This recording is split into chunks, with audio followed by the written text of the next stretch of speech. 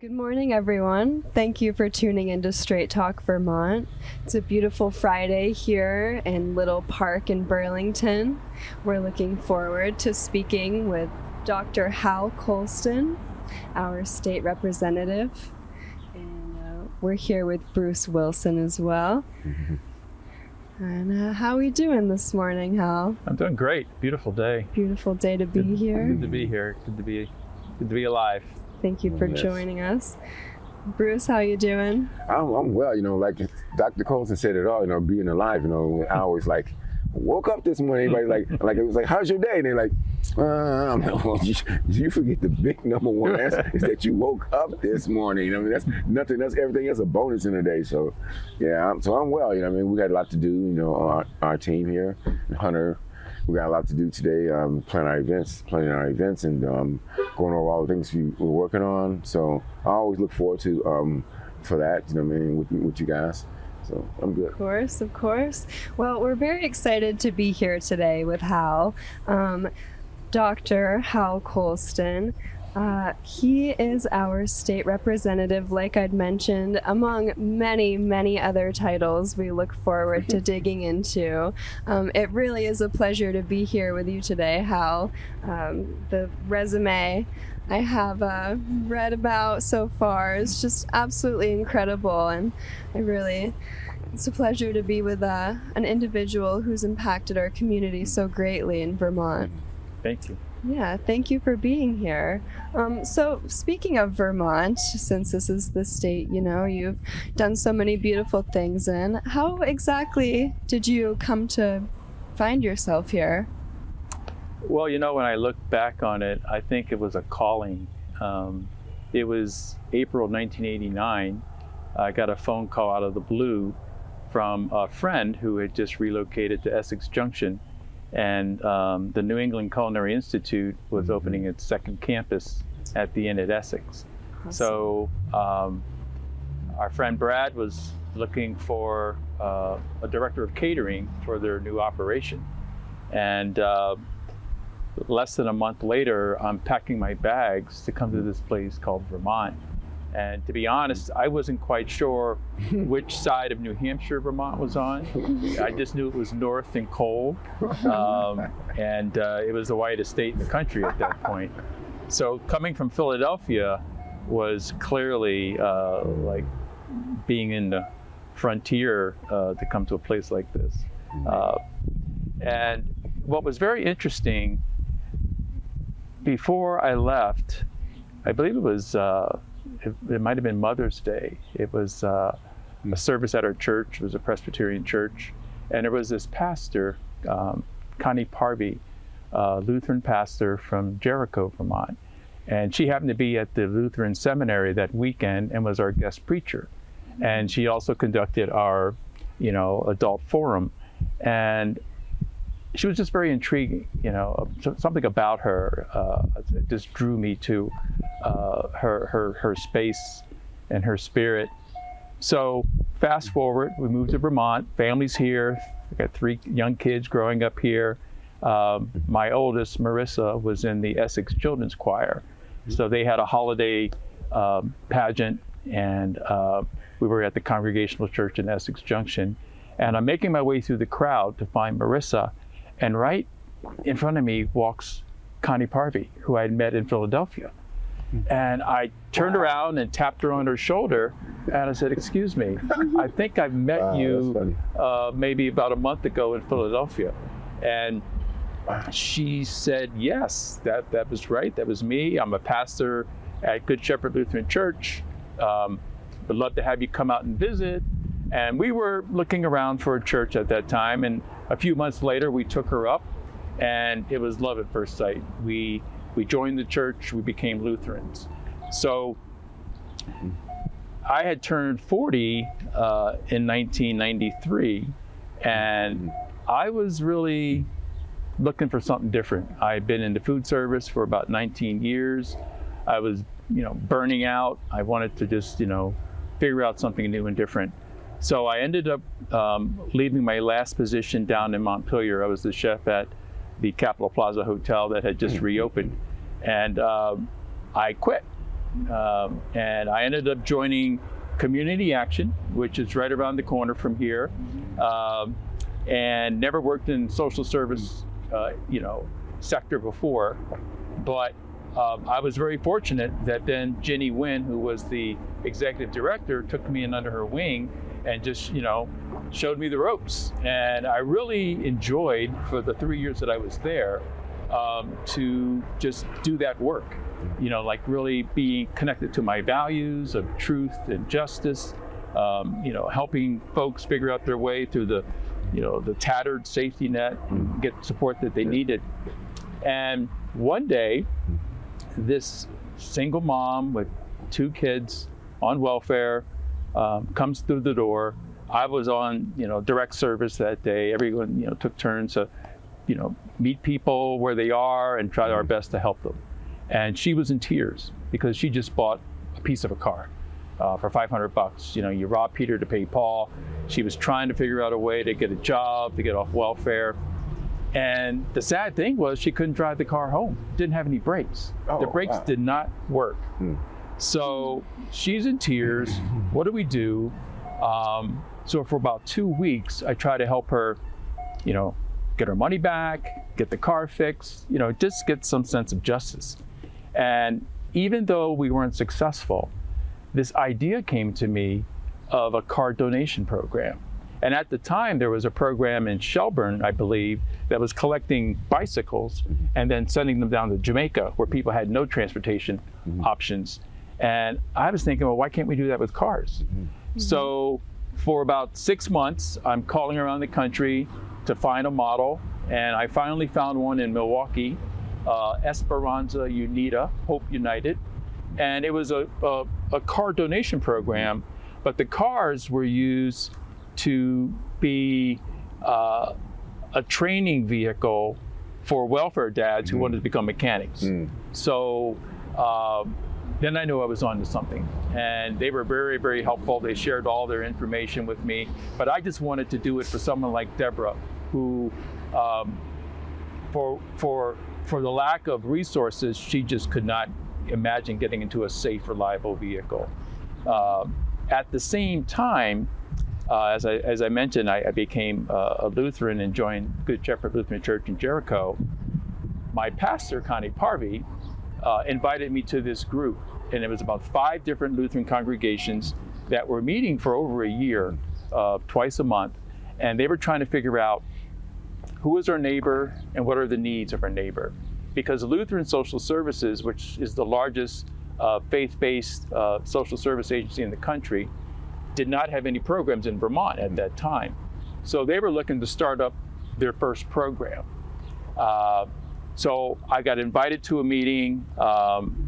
They were testing out this survey tool, and I was, because I was working in the nonprofit sector, they wanted to test it out on me. And I kind of just really connected with the group and started attending, meetings thereafter.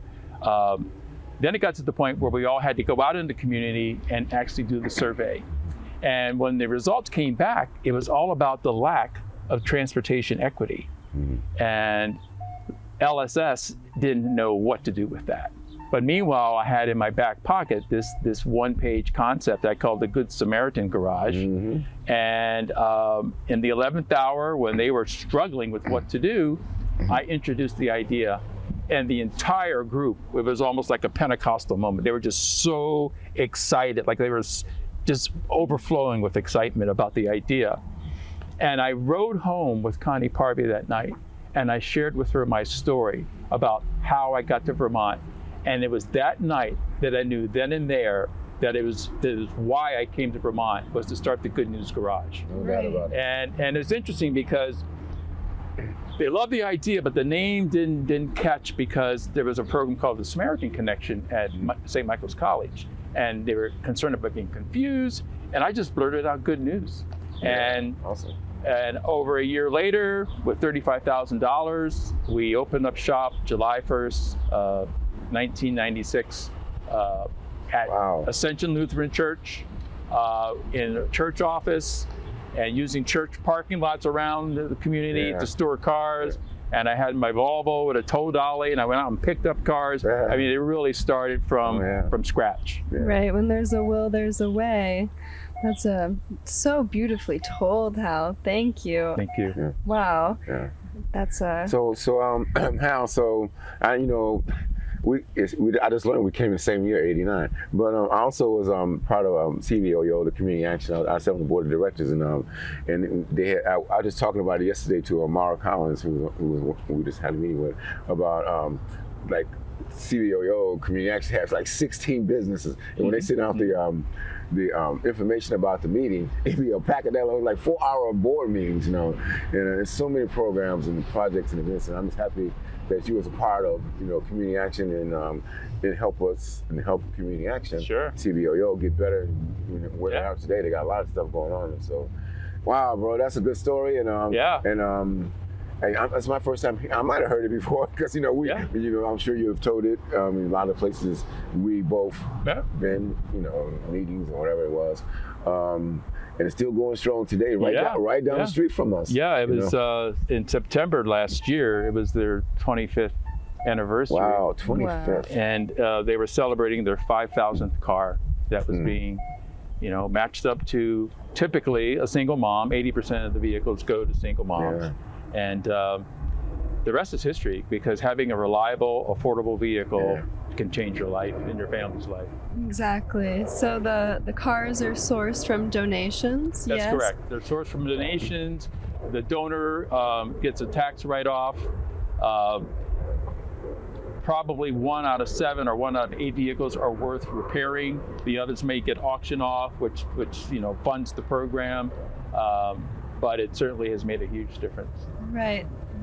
That's just all around a great cycle of giving back and just to explain how we got into the building down the street on North Winooski Ave. Then Congressman Bernie Sanders, who would always come back and do town hall meetings, was up in the Northeast Kingdom, and he went to 2 different meetings and heard similar stories from single moms about how their lives were transformed because of getting a car from the Good News Garage. So when he gets back to Washington, he tells his staff about this, and I get a call from Warren Gunnels on his staff. And Warren said, hey, Congressman's really impressed with what you're doing. You're helping lives in Vermont. How can we help you grow? Wow. And at the time, the Burlington Community Land Trust had just taken over the building that houses the Good News Garage, and they were looking to renovate it into a large, community-based project. So we needed to raise $1.7 million to renovate the space. And so when Warren Gunnels asked me, well, what do you need? I said, well, we could use $1 million, okay? And I told him why. And we had a couple further conversations, and about 3 months later, I get a call from Bernie, and he said that he had secured an $850,000 earmark for our expansion project, and a year later, we raised the other $850,000. Wow. But it was those 2 stories up in the Northeast Kingdom that moved mountains and allowed us to move into that space. Still going on today. That's the main thing. Still going on, That's amazing. We're proud of that move right there. Vermont has been, it's kind of interesting. It's from Philly, I'm from Chicago, and it's totally, like you said, totally different from. It's almost like a shock almost when we first get here, because you don't see no people who look like us. You know what I'm saying? Right. Right. And you be like, and it was a white, like you said, white state in America. And it was, and I think. Because of now it's like number 2, we made a difference, Hal. Yeah, and who don't say one vote don't count. And the reason why I really love this space is that it's very human scale. Yeah. No doubt. You can meet the governor at the grocery store. I mean, it's just amazing how small it is and how connected it can be. No doubt. And so that to me is a real strength of our state. It's almost like a big laboratory where we can try things out, make things happen, and kind of lead the way. Certainly. Vermont's like an incubator box, so to speak, of goodness. Exactly. That's lovely. Well, thank you so much for sharing about Good News Garage. Sure. Like we'd mentioned, that's just one thing of the amazing amazing list I have here. So you've worked on many nonprofit boards as well. To go over a few, let me know if I miss any. Vermont Public Broadcasting System, the Flynn Center for Performing Arts, the Vermont College of Fine Arts, Young Writers Project, the Howard Center, United Way of Chittenden County, the Center for Whole Communities, and then you served on the board for the Richard and Barbara Snelling Center for Government. Wow. Any more? Am I? Yeah, of course there's more. The VNA of Chittenden County. Vermont Nurses Association. And I chaired that board. I also chaired the board of Vermont Health Foundation. There are several others. Yeah. It's been a long ride.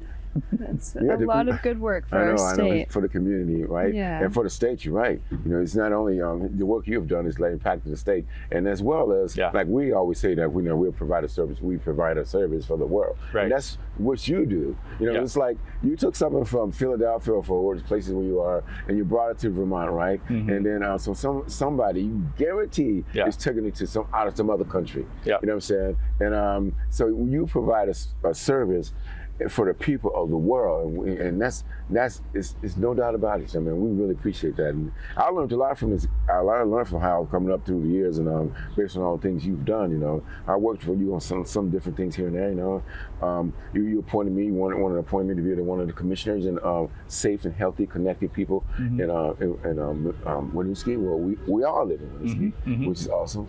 And so I still serve on a lot of different committees and boards and around Winooski, but that was thank you for doing that for me, because I thought I just like you probably thought why you chose me is that I can help make a difference, and I think I have, and I'll still make a difference. That's great. Winooski need people like leaders, like you and people who like me who learn from leaders like you to help make the Winooski and the world better once again.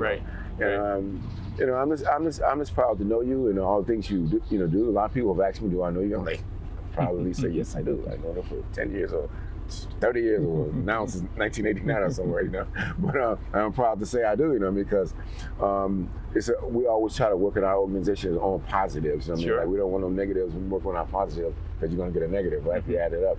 So we always work on positives and just to know people like you, man. It's like, and your ideas, suggestions. I'm sure we're going to be trying to figure out what word we could use from based on what you've done, something that we can make ourselves what we do better. I know it's a fact because that's how we think. It's like we always need others to help meet the goals and dreams, aspirations of people. And that's what we do, So we're just proud to be able to work with you and love your programs and say, when I'm talking about Vermont, what some of the things Lauren had mentioned about what's going on here. It's like, I don't want to put it like this, Hal, but a lot of things like people say, well, I didn't know that the black people invented traffic lights or plasma, people just don't know that. And it's like, and then I have never said this, but I probably will. Like all the things you have accomplished in the state, with all the nonprofits. And I can say, well, and it's African American who actually put that together. It's like, for the whitest state in America. And so you're one of those guys. You're one of those people that people don't know, but they really know you. But you know what I'm saying? Yeah. So that's awesome to be able to say how, because it's so awesome to be humble and help the community. And I feel when you tell the story about the lady, about the car, I was feeling that, because that's where we are, I'm saying? Dang, she got shipped for $500 and the car don't have no brakes, man. And you thought it wasn't like, you felt emotional right then. You went home and everything and did your studies and due diligence and you found out it stuck with you for a long time. Right. And I think we're all given opportunities to make a difference. And those opportunities are called days, and we get them one at a time. That's right. There's no guarantee for tomorrow. And in that particular moment, it was my time to do something. And that's why I reacted as I did. But as you mentioned, where I've served on boards, my first introduction to the Snelling Center for Government was through their Vermont Leadership Institute. So I was in the class of 2004, and so the Good News Garage was going gangbusters, and I just wasn't quite sure if I could fit another thing in, but I did. And it became a transformative experience, that VLI experience. And into our second month, it was October of 2003. Where were we? I think we were down in Killington. Anyways, it was a very powerful weekend for me because there were two things that really touched me about leadership. One was the definition, and it's simply leadership is about coping with change, and that really resonated with me because in so many ways I was dealing with so many issues around trying to get the garage started from $35,000 to this $1.3 million operation. And then the other thing that I learned was that leaders don't do very well in an environment where the leadership is centralized and bureaucratic. And that was exactly Lutheran Social Services, which I basically gave my idea to, and they helped to fund it and get it going. So that weekend, it was a Saturday, October 25th, I'm in the shower, 7 o'clock in the morning, and I got zapped. I decided then and there that I was quitting my job as the founding director of the Good News Garage with no idea what I was going to do. So at the end of that day, we all sat around in a circle, about 24 of us, and we all went around and shared, you know, what group do we want to become a part of? There were like 5 or 6 groups that were, you know, that rose up. And I shared with them my experience in the shower that morning and how I decided that I'm quitting my job, and with no clue of what was next. And I wanted to be with the new beginners because I just knew as a leader and able to grow, I needed to do something different. So I had to drive, you know, over 2 hours home, you know, to tell my wife, hey, honey, guess what? I just quit my job. And I did. And then the following meeting in November, we gathered down in Grafton for a weekend. And I had already mapped out this new idea called Neighbor Keepers.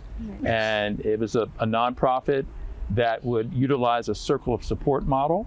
So when someone's struggling with a lack of resources, which is what I like to say instead of somebody who's poor or in poverty. Right, exactly. Because we all at times lack resources. No doubt about it. And, you know, and some folks just have way too many. That's why we're so glad you're around too, because you know, when I think of you and I put this big smile on my face because I'm thinking of you, I think of you as like, there's a resource. I mean, that I can at least ask a question or get some real answers. I mean, I don't have to go looking or here or there. I just, you know, if you got the answer, I just come ask you, you know, or text you, whatever. Yeah. And so how wonderful is that? So you're a resource, yes, sir. So I had this idea. I laid it out to my cohort. They were all excited about it. And two months later, I actually left the job at Good News Garage after being there for 8 years. To start up this new nonprofit. It took me about a year to raise $70,000, and then we began this model where you bring together the community, and it's an organic process because community members who are struggling with the lack of resources need support, and that support are new friends. So we have a circle of 3 volunteers who learn to become friends and learn to deepen the relationship with that community member, which I describe as an emotional bank account, where you're making those deposits of sharing your story, doing things together, seeing where you have connections, becoming friends and trusting. And it's not until you accomplish that can you make the withdrawals of having a serious conversation with your community member about, you know, accountability or what have you. So that was a model that really took off, and we actually touched a lot of lives in this community as well as Winooski, who actually were able to maintain these relationships long after the program, and that's the whole idea. You know, we we're relational beings, and if you're isolated because of you're struggling with the lack of resources, you're not a full person. No. And we need to look at it that it's our responsibility, if we have the means and the way, to help people connect and bring them into the community, so that we can all benefit from all the diverse voices and perspectives to make our place a better place. Very well said. And is that still going today? No, it's not. I didn't have a plan to carry it on, because out of nowhere, I got a call from then Governor Shumlin to join his staff as the director of Serve Vermont, which is the AmeriCorps Vista state office. So I took on that role and just didn't have and actually my goal would have been to have that become an AmeriCorps program. And I still think that's a viable way to support and sustain a program like that really touches a lot of lives. No doubt about it. Certainly. Would you mind talking a little bit about Serve Vermont and Sure. what you did there? Sure. Well, first of all, I helped to change the name. It was then known as the Vermont Commission on National and Community Service, which is a mouthful. Yeah, it is. So we went through a process and came up with the name Serve Vermont, because that's exactly what it's about. But essentially, we would receive several $million a year from the federal government, about 80% of our budget, and the rest came from the Vermont General Fund. And we were able then to stand up and support AmeriCorps and Vista programs around the state. Yeah. Some have been in existence for quite some time. There were a couple new ones that we were bringing along, and then their programming was either, if you're a Vista volunteer, you're about creating sustainability in a community, and if you're an AmeriCorps volunteer, you do direct service. Yeah. So those are the distinctions between Vista and AmeriCorps. Go ahead. And it really is a great way to get young people and even retired people, back into connecting with the community, doing something meaningful. And in many ways, for some of those members, it becomes a job for them, or an entree into a job with the organization that they're working with. Right.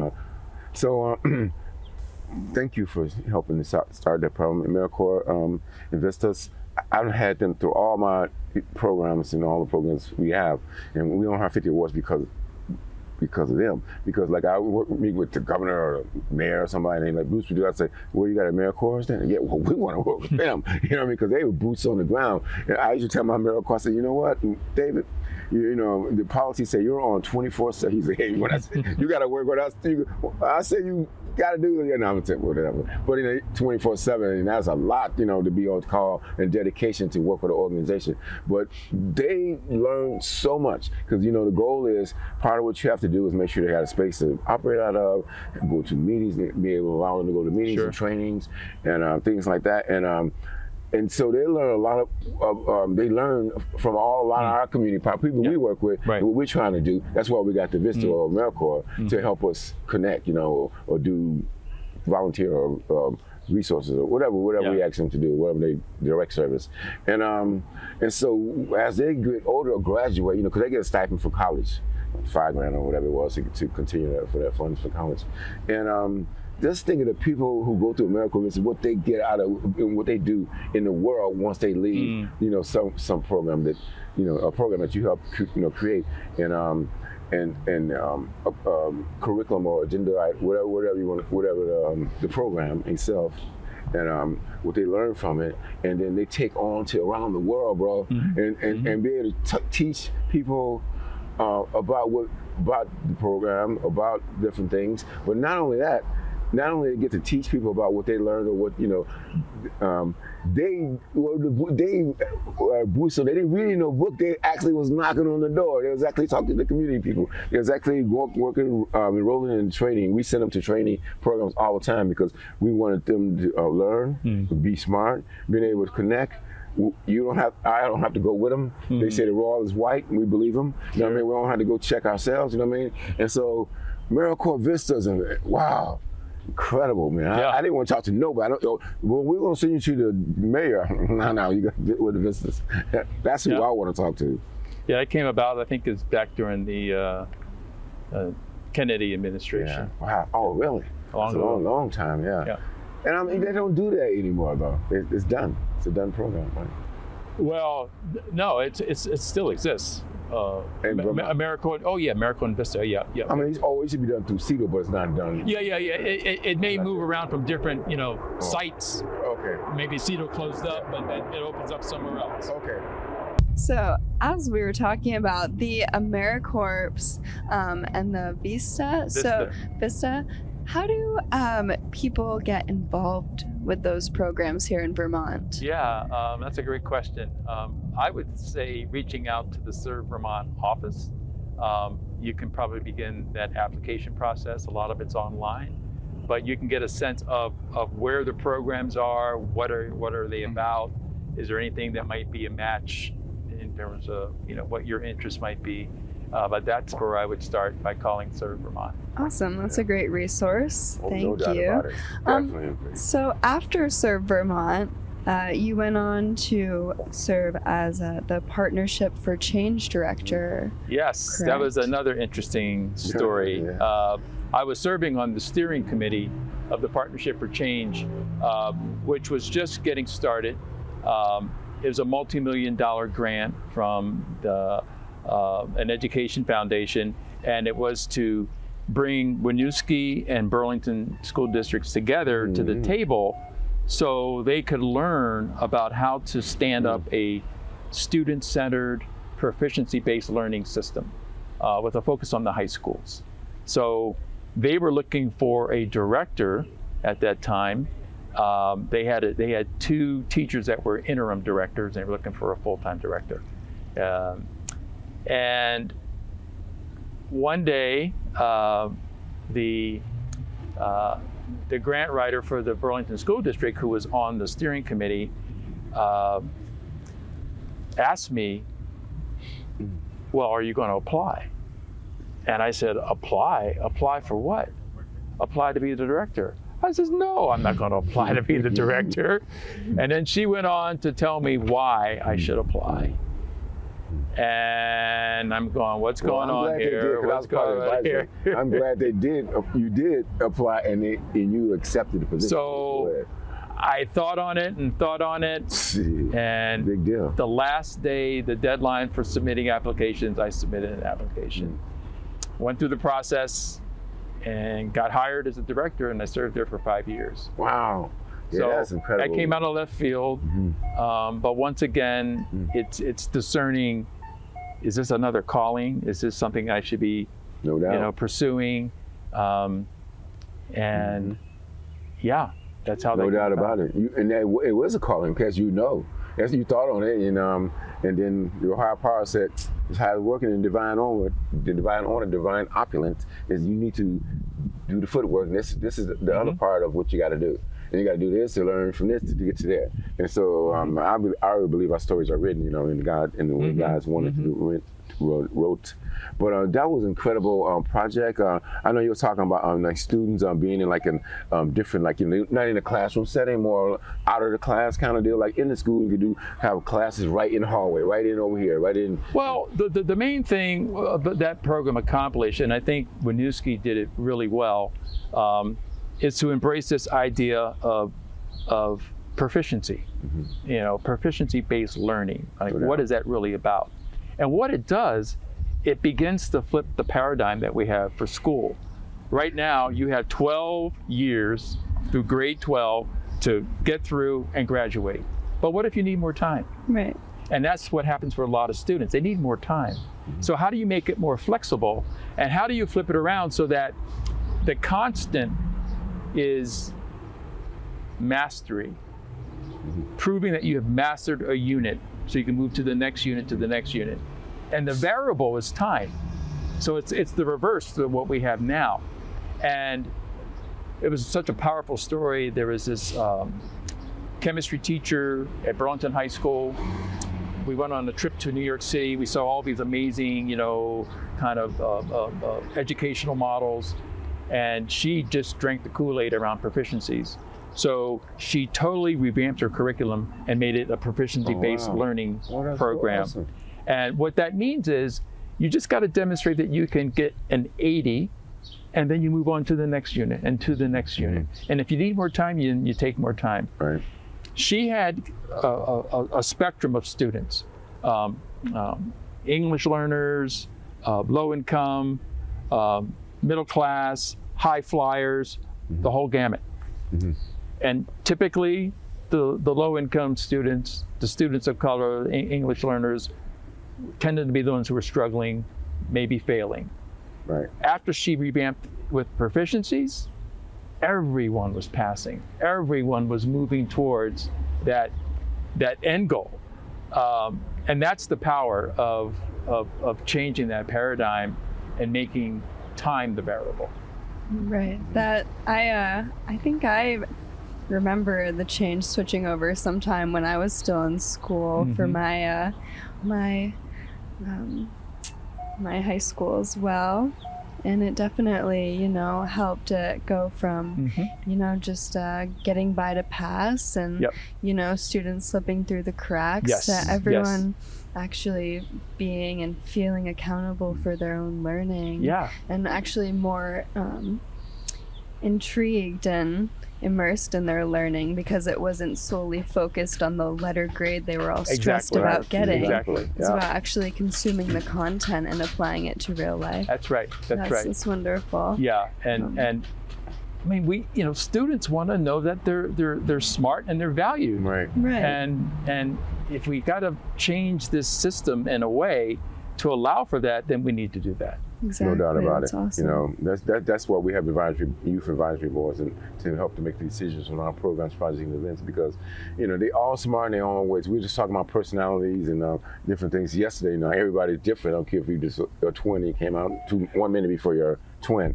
They still different. They might look the same. They're still different. They got different thinking, different ways. One of them might want to wear a skirt and one of them might want a pair of pants all the time. But their thinking is valued because they got their own personalities, and you can't just go by whatever it is that's the 1 through 5 that you should be a part of. You got to ask them, well, what does 1 through 5 mean to you? What do you think about that? So that's how you got to create and what you did with the proficiency and Winooski schools are incredible with that program. They down for we work with the superintendent and that program's been there for how long now? It's been a while. Oh, it's gone on 10 years. Yeah.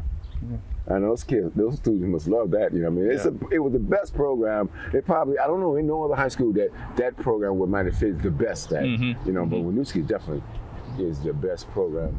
That program is the best program for Winooski High School, or is it just the high school, right? Well, the idea is that it goes into the entire district. Okay. And that's why I think Winooski has an advantage because they're all under one roof on one campus. Yeah. And it's like a big family. No doubt about it. Yeah. And build a new incredible school. You see that? Oh, I know. Construction. Yeah, wow. It's coming along. Gigantic. Well, somewhere along there in 2014, you were named Vermonter of the Year. Yeah, that was kind of crazy. Amazing. I mean, well-deserved, Hal. Yeah, thank you. Clearly. He's got that word. He's talking about, that's amazing. He got that word right there. No. Show us the word. Come on, Hal. I'm very introverted, and people are always surprised to hear that, but I'm just very introverted, and I'm not one who is looking for attention. So I'm just humbled by any kinds of awards like that. Right. You can really tell the work you do comes from your heart, and it's obviously made a beautiful impact everywhere you've gone. So that's wonderful.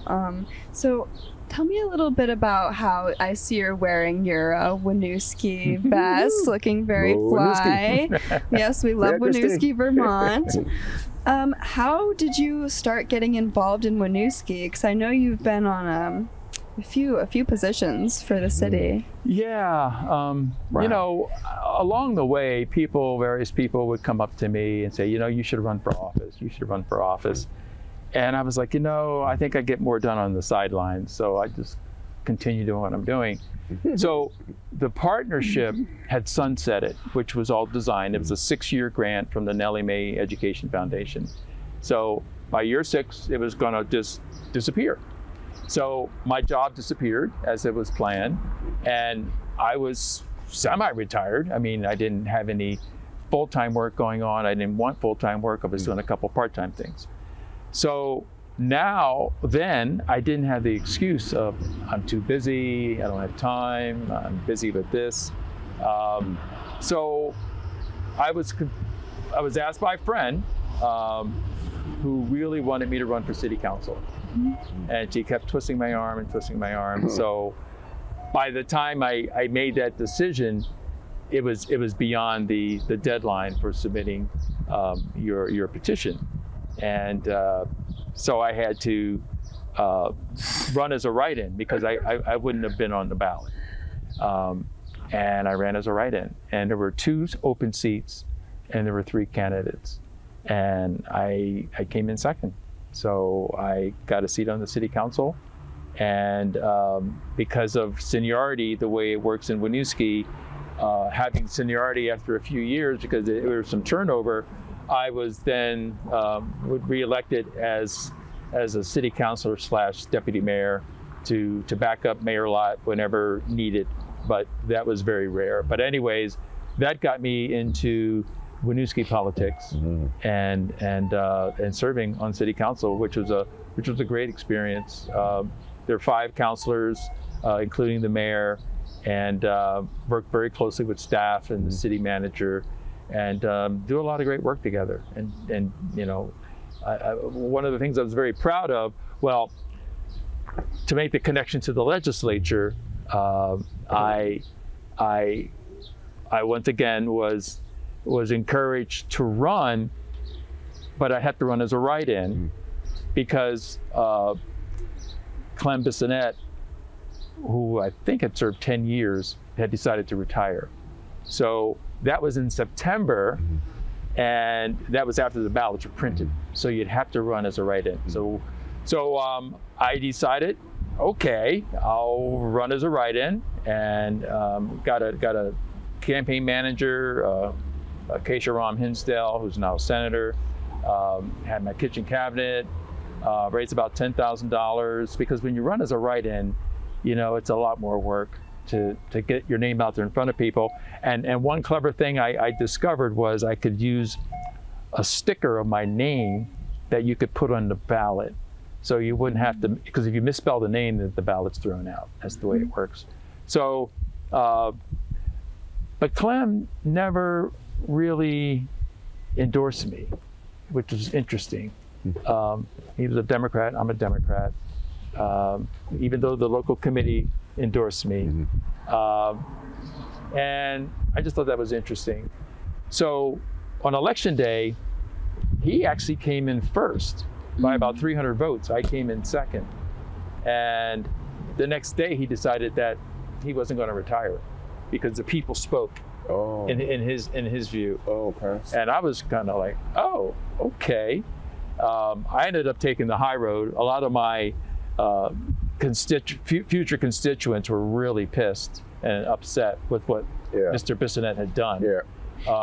Even the leadership in Montpelier was upset. No doubt about it. Because how are you going to move to your dream home in Guildhall and live in an apartment here and to be in the legislature? That didn't add up. Christmas Eve that year, he decided once again he was going to retire. Then that kicked it to the local Democratic committee. Exactly. I was recommended to the governor. And the governor appointed me. That's right. My first term. He did the right thing. And I got reelected the second term. Well, he did so I was doing both jobs because the schedule allows for it. City council meets on Mondays. The legislature is Tuesday through Friday. Right. So I served in both roles. And my proudest moment was making legislation happen to allow for all resident voting. That's right.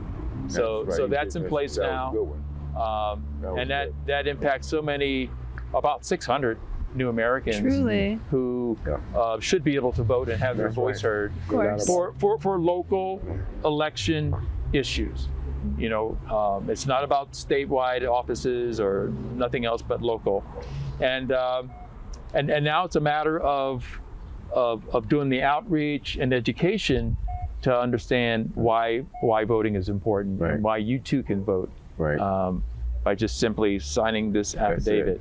And I'm glad you proposed and that. Montpelier has done the same, and I think it should be a statewide effort. No, So, me too. and I think it a matter of should be time it will as be. well. And there's probably over a dozen cities and even states that allow for that. You know, local non-citizen voting. Right, Hold up. so- Hold up a minute. So I think the governor did the right thing, and all the supporters that you had, and I knew a lot of them. I kind of knew the story a little bit because I'm on Winooski, and that and of course I'm the Democratic Party chairman for Winooski. Is that we needed some change. You know, we need some change in Winooski. Things were just going by with a few people, with how they operated. They always be there, you know, in the city council room. You hear them from community members. I'm not saying that anything wrong with it, but there was no other people in the room, you know, that should have been there to be able to talk about their issues, their concern, their community, feeling a part of something, you know. And when you came in to be as a city councilor and deputy mayor and legislator, you know, a lot of things changed. I mean, it is, you know, people who look like me are, you know, walking more proud. You know, I do a lot for Winooski, but people who look like me, you know, feel more confident about their, you know, they are a part of the community, Winooski community, because they gotta be, because there's Hal right there. You know, he's doing these jobs. You know, he's making sure that nothing slips through the crack and people like us are included. And so I personally want to thank you, sir, for doing the work and jobs you've done in Winooski, all your work, but definitely for where we live at, and we all live at. And I also give credit to Eric Covey. Eric lives in Winooski. He's the chief of staff for the Secretary of State. But when he was on city council, he was really pushing strongly that we consider all resident voting. And actually, we called it then non-citizen voting. But that's just such a negative connotation. Oh, yeah, like, we're all resident, right? So allow for that. So anyways, I really give Eric some credit for actually pushing the issue forward. And of course, charter changes have to be done in the legislature. Sure. And I happen to serve on the Government Operations Committee, which does all charter changes. So I introduced the bill, and did you help write it, right? You helped write the charter change? Did you help write it? I mean, like, we some words in there? We have legislative counsel. Yeah, I know the lawyers do. You know, yeah, we come out with a concept, and then they put the meat on the bone. But I'm saying you came up with some. Yeah. Okay. Yeah. That's all I'm asking, because I know how the lawyers like to. That's so good about that, but then you got to fight to get it through. Right. So many people got some incredible good things that they want the attorney, legislative lawyers to write, but geez, just getting it through, it's like, you know, you got to like jockey for the position or something. I mean, you got to, you know, thank you got it through. So. Sure. Yeah, certainly paving the way of justice and equity here in Vermont, Hal. So you, after this long established, important career of yours, are finally looking forward to retiring. Yes, I am. Right? And that's going to be in October. Yes. Where are you heading out to? We are going to we're Aruba. Going to Aruba. No, yeah, me too. We are going. No. I got remarried last fall, and Jean Sharoni, my wife. And Congratulations. Congratulations. Thank you. Yes. And we decided to go to Aruba because her dental hygienist has been there 3 or 4 times and said, and when we were thinking about, well, where do we go? She said, oh, you got to go to Aruba. You got to go to Aruba. So that's where we went. Yeah. And had been there before, didn't know much about it, and just fell in love with it. Oh, wow. It was just gorgeous. Yes, And it's the people. Very diverse, Right. very interesting. Yes, tourism is their number one, makes their economy work, but it's the people. Okay, I didn't think of that. People It was laid very back. diverse when you They say that. call it one happy island. Oh, wow. And okay. when you're there and you hang out for a while, you can see why it has that name. Yeah. People are just very, very friendly and open, and we just loved it. Yes. So we were living in this. We rented an Airbnb in this semi-gated community in Nord, and we drive in every day and we saw this for sale sign, right? Ooh, And after about 4 days, we go like, what's up with that? Like let's just give it a call. It's just what do they go for? And, like nice, beautiful luxury vacation rental. So the real estate agent said, "Oh, the owners happen to be on the island, so you can get a chance to meet them." Wow. And so we had an appointment. We went to the house, and no one arrived.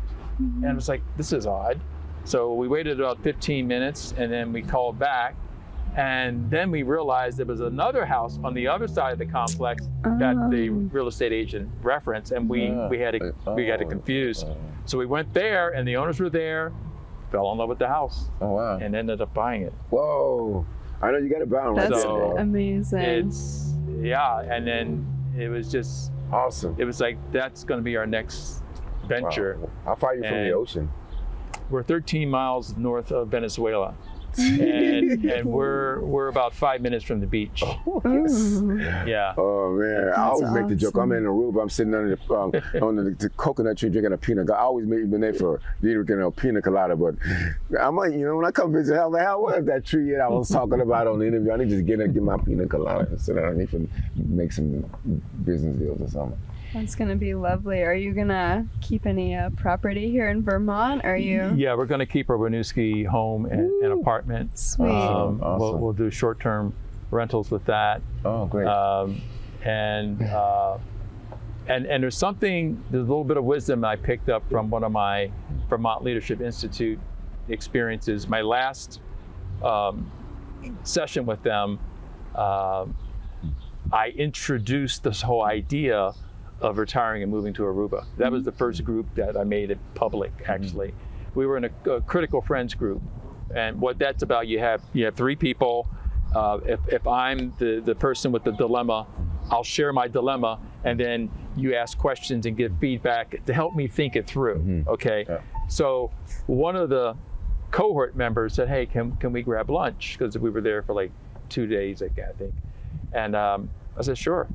And then he sat me down and said, hey, so how are things gonna really be different in Aruba, and you're gonna be really retired and not pick up and do all of what you've been doing here in Vermont for so many years? Right. And I said, that's a great question. And everything you've always done, it was like something like some divine footwork. This is what he said. He said, tell you what, you should sit down and write out your most proud accomplishments. That's like Put it on really nice paper, put it in a really nice frame, and stick it in your drawer. And 2 or 3 times a week, pull it out, check it out. I'm good. Because that'll be a real tactical way of steering me off in a different direction. And actually, what I've been always wanting to do is to write. Yeah. I write little bits, but I sit down and maybe put together a book or 2. And that's what I intend to do when I'm in. Awesome. That sounds That was a great idea about putting all those your ideas on your accomplishments down and put it in the frame, put it in the desk, and then come bring it out and look at it, because it also will tell you that your accomplishments. You know what I mean? Yeah. You can say, well, I was used 3 words for this. I was did this. It was 3, and I feel good about these 3. Not these 3 things, but 3 things. That boom, 3 things, whatever. Yeah. And then all of that will roll into something else. Even if you decide not going to be doing that, But I don't feel like you're going to be sitting out there underneath the coconut tree. I'm going to try something without different. Doing something. I'm you going to try might be the something president different. or something next time when we come out there. I mean, because are you going to run for the parliament? Yeah, the parliament. They have a parliament government. Yeah. I says, no, I'm not running for the parliament. And because one of the things on that list from my recent legislative experience will be a bill that I introduced that got passed and now is law, is to establish a Truth and Reconciliation Commission for Vermont. And it'll be about a 3 to 4 year process, millions of dollars to stand it up with commissioners and an executive director and staff, and to begin the process of bringing together groups, whatever group it might be, that has stories and truth to share about harms they experience because of our state policies, because of our laws. And it is only until we go through that process can we begin to seriously consider reparations. And when you're talking about a legislature this past session where there are only 2 African Americans in the House, most of the white folk have white hair, and I say most of them couldn't give you a definition for racism. So if that's the body that's going to have to approve reparations, we got some work to do for them to be moved at a place of empathy to understand the pain and the struggle that so many Vermonters have had because of our policies. No doubt about it. And I'm glad you're thinking like, well, of course you are. You've been thinking like that from day one, you know what I'm saying? But you're right. This ain't what that was. What Newski kind of set up was too. It's like everybody there that was making decisions, who was giving ideas, suggestions, was part of the community. Nice, good people, help bring Winooski to this great place. Is people who would have always white hair now, and I say this in a good way, that they're no longer a part of that much anymore, you know what I'm saying? It's all the people who newer people who like created ideas, suggestions based on trying to include everyone like you do, and then people are younger, like what the mayor is like 35, how old is Mayor Lodge? She's young, I'm not sure how old. Yeah, she's on that age. And so how awesome is that? I mean, you got, and how often is that when she got, you created the commissioner, and I'm still there, I will become a commissioner in Winooski. And so how wonderful, like safe and healthy, connected people, like that's one of the commissions, that they work with the community, safe, health, connected, and with the people, in the community. How big is that? You're just not going to make your own ideas and suggestions about anything. You're going to go talk to the people, find out what their goals, dreams, aspirations. How can we make things better in Winooski? What's your ideas? How can you be a part to help us? And so, how big is that? Because that never happened years ago. How you've been in Winooski, me too.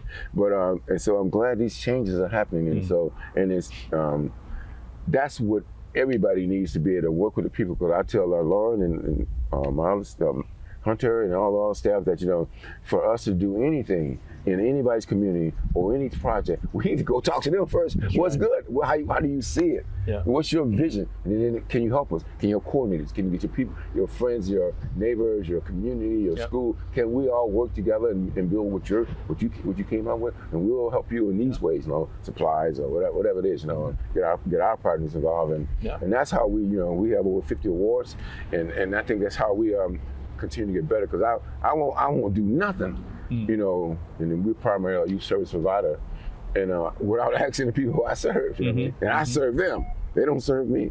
So thank you. You got so many incredible things, that you have created and been a part of or sponsored. And like I said, the governor was right about putting you in the legislative, well, first and foremost, because darn, do we need a person to look like? I'm going to say it, that I need to look like me. How about that? And the small world that I referenced earlier about Vermont, Governor Scott, Phil Scott, was on the Senate Institutions Committee. Excuse me. And that was back in the day when the Good News Garage was just getting started, and I was down there, begging for money. 50,000 here, 50,000 there, and so that's how we first met. Oh, great, great.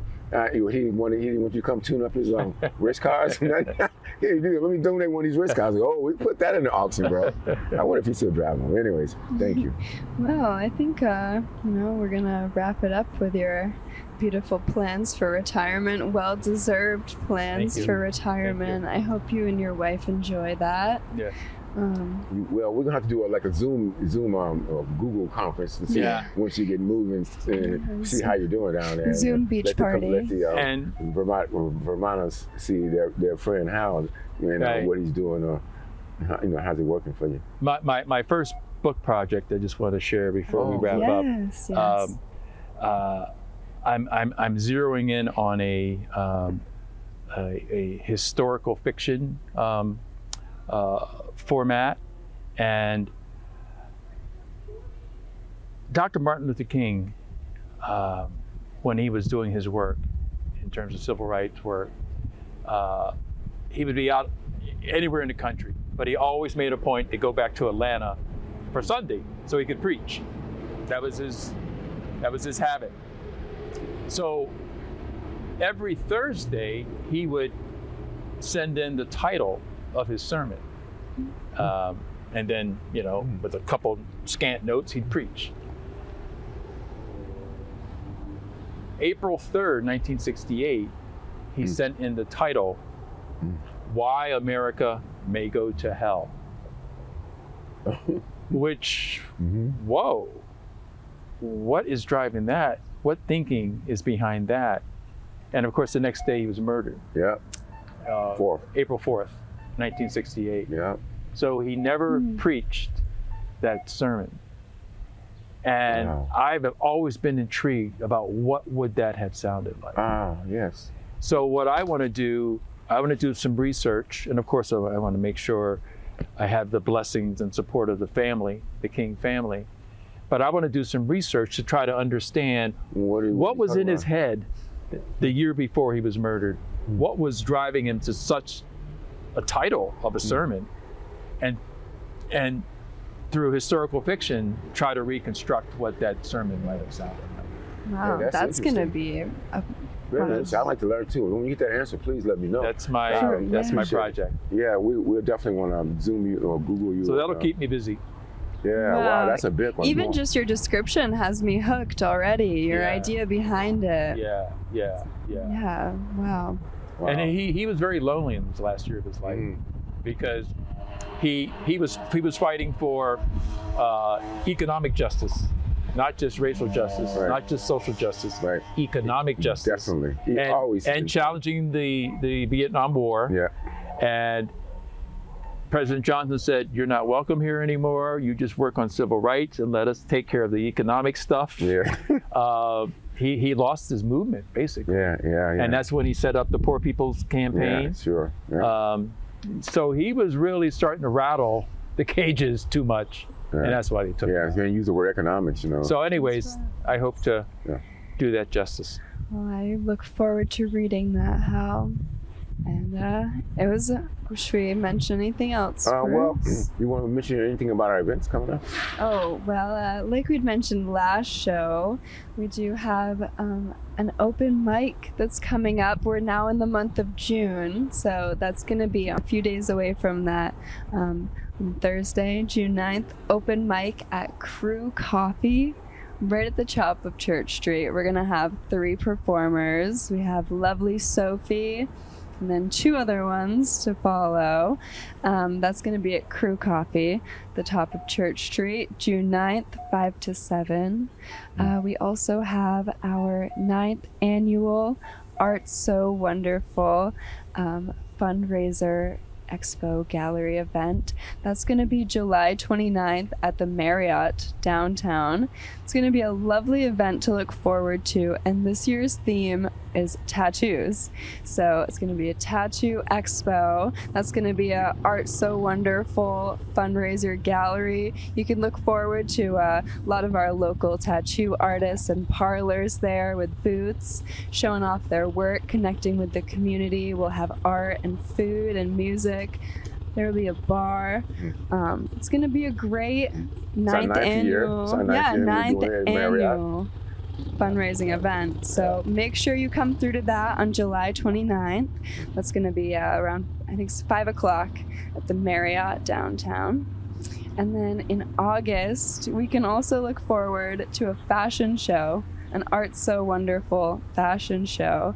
And that's going to be held right out of our Art So Wonderful gallery in the University Mall.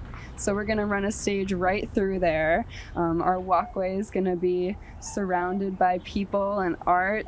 It's going to be a great event to look forward to, and that's going to be August 13th. We'll have more details on that coming up. We'll talk a little, give them like a little something about the function. Oh, and then we are working on a new event space in the heart of downtown.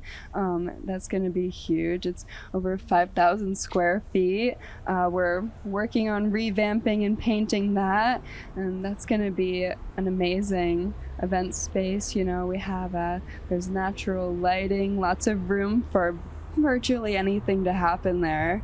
So we're looking forward to getting that open as well.